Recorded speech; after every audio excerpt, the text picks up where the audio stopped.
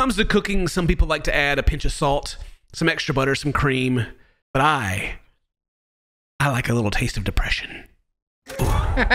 My favorite spice. That makes today's video Great Depression Cooking the Poor Man's Meal in higher resolution.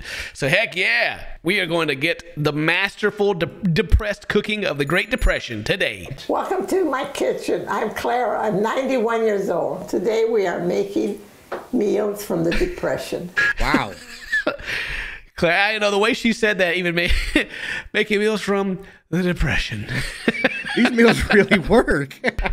So for some people, it's back in 1992. For some people, it's, you know, today. You know, Right. When is your depression happening?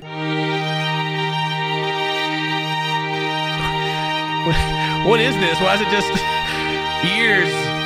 Oh, is that the Great Depression cookie? Claire?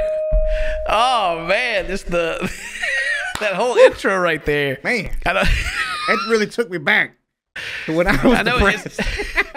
I know it's not like what she intended in this video to like, but it just gives off that vibe so well of like depressed cooking. You know, Dane, I don't want to scare you or anything, but people are saying that we may be going through our next Great Depression pretty soon. You know? Oh God, really? As old Hank Williams Jr. said, the interest rate's up and the stock market's down. You know, so it's bad out there, Dane. It's bad. Get the toilet paper now while you can. Get the toilet paper. Get a bidet. I got the sink, baby. Yeah, get the sink. Let's begin by peeling the potatoes. All right, look at that. I want to hear about the Depression. I had to quit high school because couldn't afford socks. Dang. Wow. Imagine having to quit school because you can't afford socks. What school made you wear socks? I know, right? Just imagine, like, I don't want to go to school today, Mom. Why not? I don't have any socks. Oh yeah, okay, you're free to go. Yeah, you go out there and work in the coal mine then, Bobby. Couldn't afford anything to wear, but we survived. Oh man, I think I saw a little bit of a depression there when she said that. You know? Yeah. She's over there thinking about it, like peeling that potato. Like, my God. We ate potatoes every day. Potatoes with pasta, potatoes fried, potatoes with eggs. Sounds delicious. Just potatoes, man. Hey, potatoes. That's my favorite veggie. Buy a sack of potatoes, a sack of everything. Flour. Potatoes were $1 a sack. Bruh. It's like a good deal these days, you know what I'm saying? And now you gotta buy 25 to save 5, you know? It's like, God. Buy 5, save 5. It's buy 5, It's save okay, 5. Paul, but You have to just get more. 5. Buy 5, you save 5. Buy 5, you save 5. You don't need that. We save $1 a day. It's 15 bucks. It saves $5. And she's over there like, no, Paul, you don't understand. We don't have $5. Today, the kids like this meal. My grandsons like it. His friends like it. They come here for a poor man's meal. Oh, it's a delicacy. The poor man's meal. Speaking my language, baby. Yeah. I mean, what my poor man's meal is a piece of bread, a piece of American cheese in the oven. That's it. Yeah, that's good. Yeah, cheese toast, you know. Delish. What about you? What's your poor man's meal? You know what I'm saying? I'm putting that ramen, cooking the noodles up, you know what I'm saying? And then I'm slapping it in a burrito. In a burrito. We can't have tortilla shells around the house because I put like everything in tortilla shells. Dude, it's so easy. Like everything rolls up in there. It's so good. Like, you know, I got some like leftover spaghetti. I'm like, you know what would be good? You know what would make that even better? Tortilla shell. Bam. Bam. Got a spaghetti taco. After you peel them, you cube them. Cube them up. Take out all the bad parts. Man, she must have some calloused hands because she cuts towards herself everything she does. Like she peeled that potato. She had like the thumb action going. She's cubing the potatoes. She got that thumb in there. She's accurate with that. You don't want a thumb war against her. She can take the skin off the back of your hand. Dude. She just be power bombing your thumbs, bro. Just boom, boom. So I had to quit high school because I didn't have stockings. Yep. No socks. To wear. Yep, no socks. That's a fact. He told us that, Grandma. Yeah, you told us about the socks. Yeah. Now I'm putting the onion in the potatoes. Some onion, all right. Well, it all depends on how many potatoes you have. And I think in this case, one. No, you just got a ratio. You got to eyeball it, you know, like, put an onion in there. It's for flavor. I wouldn't make it back in the Depression, man. Oh, bro, I hate there's going to be some raw onions. They're going to have to be crunchy. Ain't about that. I'll put a little oil in the pan. little oil. All right. Judge by yourself how much oil you need. If it runs out of oil, you put a little more, but Dude. A little oil, Jesus. That's like a cup of oil right there. All right. And that pan can run. You get at least 100,000 miles. No, you get 3,000 miles of that pan right there. Then you got to check your oil. So I'm going to put this on the stove now and fry them. Fry it up. I got all the neighborhood kids coming here and they say, can we have the poor man's meal? We made up that name, poor man's meal. She got the, oh, dude, you know she's a grandma because she's got the frozen pack of hot dogs, dude. I ain't never seen a frozen pack of hot dogs in my life unless I went to my grandma's house. Absolutely. I don't know why. Like, bro, you only bought 2 packs, Grandma. Like, they gonna go quick. What's wrong? Like, just put it in the fridge too. It's okay.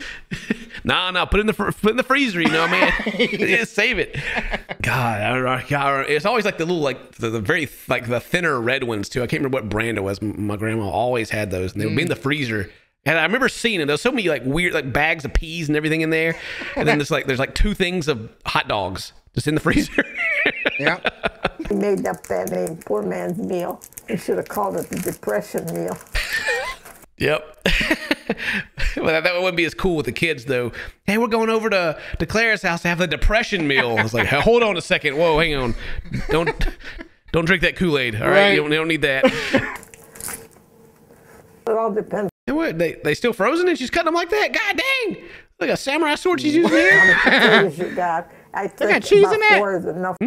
Tasty, and they were cheap, so. They are still frozen. She's like removing them from each other. God dang. Sorry, I was still talking about how these things are frozen and she's just cutting them with this freaking Damascus blade or whatever over here. Dude, she's cutting 2 at the same time like it's butter. Grandma's got the sharpest knife on the planet. But yeah. Are all hot dogs half cooked? I used to eat them raw, like out the pack, so I didn't. Is that bad? Am I gonna? Yeah, that would happen to me. Yeah, I don't know. Like, it's not like, I mean, processed meat's bad for you, anyway, right? But still, fair. Like, yeah, I just got hot dogs straight at the fridge and eat them. Yeah. Mark comes over, Nana, make me the poor man's meal. Then he brings his friend Tom. Oh, there's the grandson, Mark. Look at that smile. He's a handsome young man. Grandma's pride and joy. He loves the poor man's meal. He usually cook for the Mark's friends, their boys. That's nice. You know, it's gotta be like, it's probably like the highlight of her day. You know, like grandkids come over, they want her to cook the meal, and she's like, "Oh yeah, don't you worry." I don't know though. My grandma, she cooks about like Kay does. Ain't no pepper, ain't no spice. It's just plain stuff. She makes some delicious cakes. So my grandma, like, people would like her. She had like a little side business where she'd make people cakes. Oh, they were always freaking awesome cakes. Yeah, wow. She'd make some cakes. Whew, they were so good. But then she'd give you them green beans on the plate, and they're just like straight up at the can. And you're like, thanks, grandma. They like my poor man's meal too.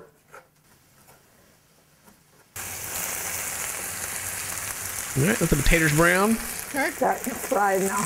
I mean, they gotta like it, you know. They kind of freaking a cup of oil in there, potatoes, some onion, hot dogs.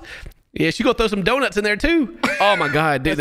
Is this my grandma? She's even got the freaking thing of nuts with the old school nutcracker in there too. Oh yeah. Yo, is that her butter? You think? Like in the tinfoil right there? Right there. Is that the butter? Yeah, my grandma like leaves her butter out. Like she doesn't refrigerate it. Yeah.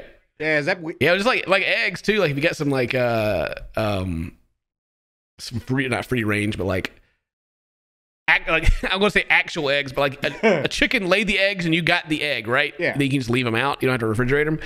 I didn't know that. Yeah, something about the friggin' egg mucus or something that's on the I don't know, outside. You can leave them out either way. The pressure was very bad. It was a long one too.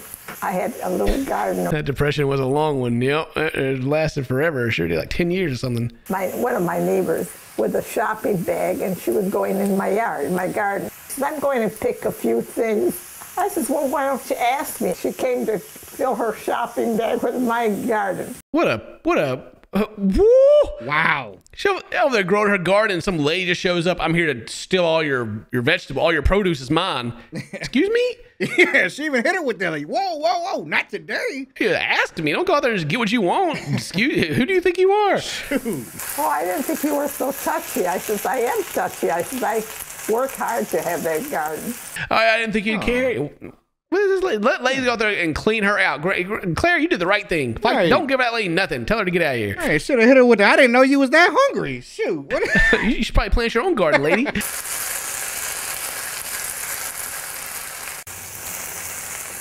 Ooh. I didn't want to tell her, but I think she's just making hash browns. It's Monday. And she's getting them the way I get them at Waffle House. Waffle House. Extra greasy. With a little cigarette ash in there, you know what I'm saying? The sauce? Get lost in the sauce. Was that tomato sauce? All right. Oh, yeah, I got the hot dog in there. That's right. God. That was a lot of hot dog, bro. Yeah. I thought that was just one pack, wasn't it? Jeez. Taste the potatoes. If they're cooked, then you know they're done. Uh-huh. Hot dogs will get a little crooked. Well, those kind of bend. Yeah. That's the rules. You cook them hot dogs so they're crooked, and then you know they're done. And whenever the potatoes are cooked, you taste them, and then they're cooked. Water in so the potatoes will soften up and make a nice sauce for them. Okay. Soften them taters up. Bro, I was made for the depression, bro. I can do this. This is a delicious looking meal. I think I was born for this, bro. Like, I'm in the wrong era. Yeah. I was gonna say, I think I grew up in the depression, honestly. I don't know. Potatoes and hot dogs, so that's about it. That's it. Not much to it. Hey, why you just gonna leave out the onion? There's one ingredient left. Now there's four ingredients, Dane. Oh yeah, potatoes, hot dogs, onion, and a whole bunch of oil. If you want to watch me make it, I'll be right here. All right. Great Depression cooking with Clara. Nice. What does the comment say about this? We need these meals right now. That's what I'm saying, man. Yep. They usually got some great stories for you too. You know, she couldn't go to high school because she lost her socks, and then her neighbor came up being a B word, trying to take all of her freaking stuff. Yeah, crazy. She might have had to bury her back there into that. Put some fertilizer out there, fresh fertilizer. Neighbor, depression, anything goes. I hope you guys enjoyed cooking with depression. This is a pretty wholesome video, actually. Thank you guys very much for watching. If today's your birthday, happy birthday. Say to my friends, I love you. I'll see you next time. Bye-bye.